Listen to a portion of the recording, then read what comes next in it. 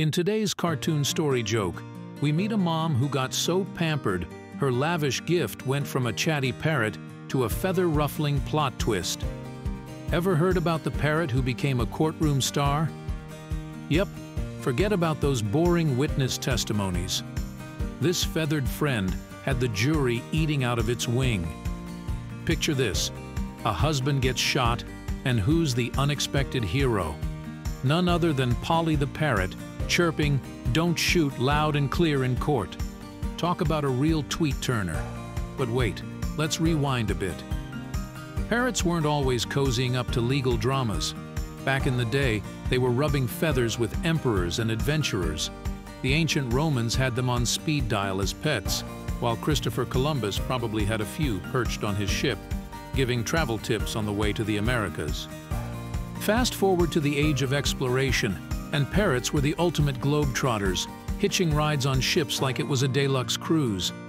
Sure, life at sea wasn't a cakewalk for these colorful chatterboxes, but hey, it beats being stuck in a birdcage, right? Nowadays, parrots are all the rage as pets, but behind those vibrant feathers lies a tale of woe.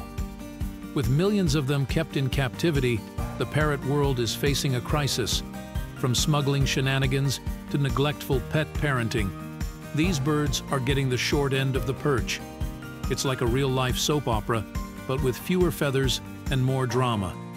So, next time you think about adding a parrot to your household, remember, you might be inviting more than just a talkative friend. It's a tale as old as time. From courtroom heroics to historical escapades, parrots have seen it all. But amidst the laughter and tears, one thing's for sure: their future hangs in the balance, and it's up to us to give them a happily ever after. All right, folks, time to switch gears from serious to seriously hilarious.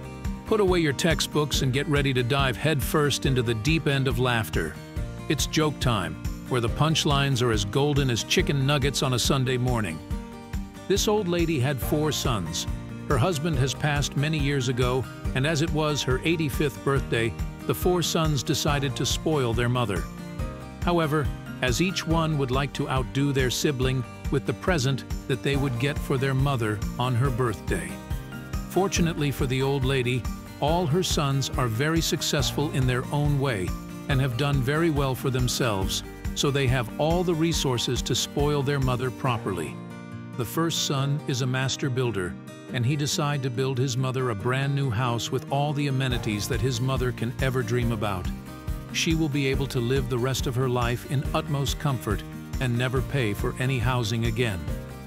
The second son is an international film producer, so he builds a small theater for his mother in her new house with comfortable leather seats, the latest in digital projectors, the best sound system as she cannot hear that well anymore, and a library of movies that she will never be able to finish watching for the rest of her life. The third son is a Mercedes-Benz car dealer, so he had the finest cabriolet with the most comfortable heated seats in his mother's favorite color, delivered to her new house. The fourth son is a professor at the local university and well known for his literature. Now he knows that his mother's eyes are not what they need to be as she battles to read the small letters in her Bible every night. So, he traveled the world to find a solution to his mother's problem. In one of the eastern countries, he happened to meet a monk that have spent his life teaching a parrot to recite the Bible word for word. This was an unbelievable feat, as it took 20 years to teach the parrot. You can ask the parrot anything, and he will then tell you the chapter of the Bible and the exact words by verse. The parrot has also been taught to speak in a very loud, clear, priestly voice, which will be well understood for someone of his mother's age. After a lengthy negotiation and an explanation of his mother's condition, he managed to convince the monk to sell him this parrot for a large amount of money. This money, however, had to be paid to a local charity, as money have no value to the monk. An international company specializing in the transportation, quarantine procedures, and on-time delivery of animals were contracted to move the parrot across the globe. So, the parrot was finally delivered to his mother. A couple of weeks later, every son received a handwritten letter from their mother that individually read as followed: To the masted builder she wrote, "This house is so large, and as I only use the kitchen and the small room next to the kitchen, the rest of the house is only gathering dust. Thank you, however, for trying to treat me on my birthday. Love, your mother." To the film producer, the mother wrote, "This theater is big enough to house 100 people, and as most of my friends are already dead, I find it very lonely watching a movie on my own. The leather seats are very comfortable, and I sink into them in comfort. However, getting out of them is a major issue, as my body is not what it used to be. But thank you very much for the present. It was a very nice idea. Love, your mother." To the car dealer's son, the mother wrote, "Thank you so much for the car you gave me for my birthday. It is truly a status symbol. But I am too old to travel to the shops, and I am much more comfortable having my groceries delivered from the shop straight to my front door. It is a very nice car though, and I appreciate the present. Love, your mother."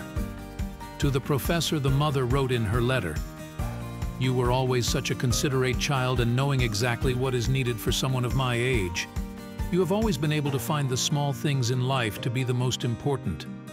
Your present I have found to be the most practical of all the presents I have received on my birthday. It might have been small, but the chicken was delicious." If you liked our joke, then please watch our next joke by clicking here.